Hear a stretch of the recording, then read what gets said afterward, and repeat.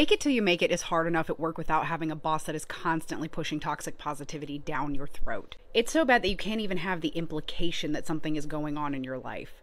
They want us to be peppy, bubbly, like cheerleaders for the company, regardless of what is actually going on in our lives. If you are going through something really serious, serious financial issues, problems with family at home, serious illness, it's kind of like this whole tough luck, especially hard in a time when there's a lot of layoffs going on around you, even within your own company, and it feels really wrong. Something about it just feels really wrong to walk around and be just bubbly and happy while everything around you is just like falling apart. And it's toxic positivity is not only annoying, it's actually unhealthy. Bottling up all of our real feelings can lead to serious health issues like burnout.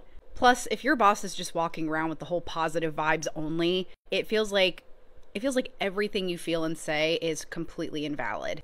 And while there's a lot of advice out there that will tell you that it's important to stand up to your boss and your company and let them know that they're going to lose good employees if they don't let you feel the way that you feel and really speak your mind. Typically, bosses who run on toxic positivity have been allowed to be this way for a long time and probably have a lot of leverage with higher ups. So you standing up for yourself is probably only going to get you in the doghouse.